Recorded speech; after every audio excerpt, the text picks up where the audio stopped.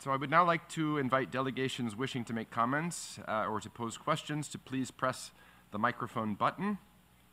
Please keep your questions short and to the point to allow for as many interactions as possible. Also, please indicate to whom in the panel you are addressing your comment or question.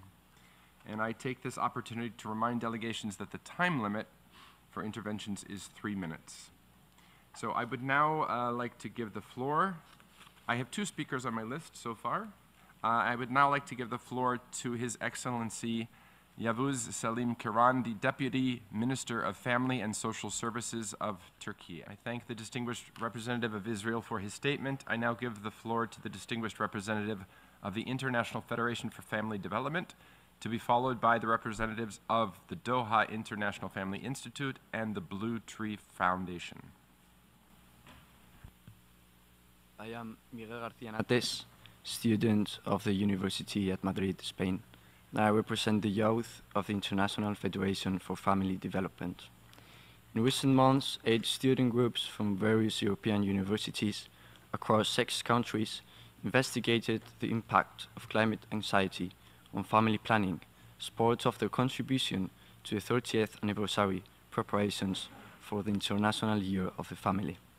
We concluded that addressing declining birth rates requires a nuanced understanding of various factors, including climate change anxiety and shifts towards individualism in society.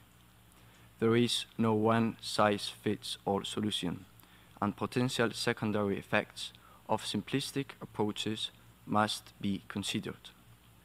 I would like to ask Professor Trask how we can overcome the fear and negative views about the future and be able to start a family as the Universal Declaration of Human Rights mentions in Article 16.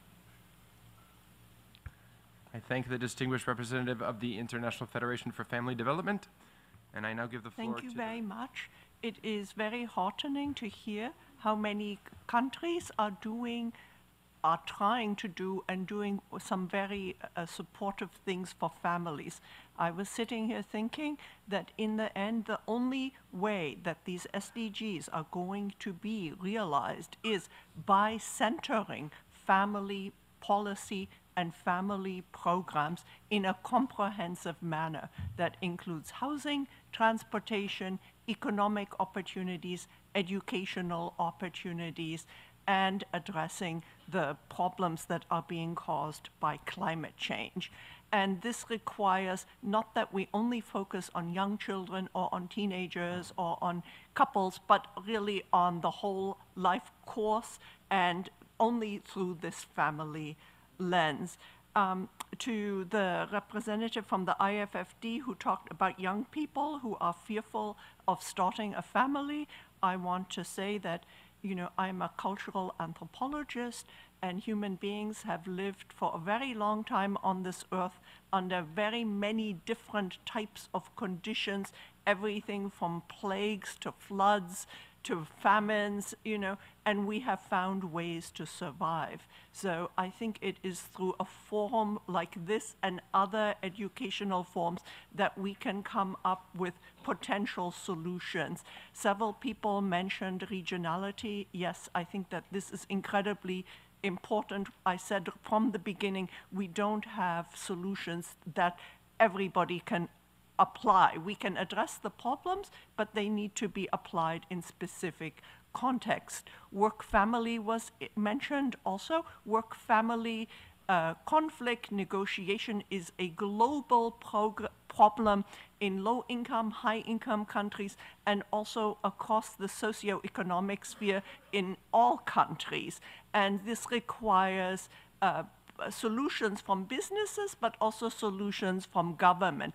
And the solutions are many, which is flexible work, for some people remote work, early care, but also after-school programs for children and for adolescents, and then also, of course, educational and occupational opportunities for young people as well as elder care. So again, I will just conclude by saying it's these comprehensive family-based programs and policies that will help move the agenda forward. Thank you so much.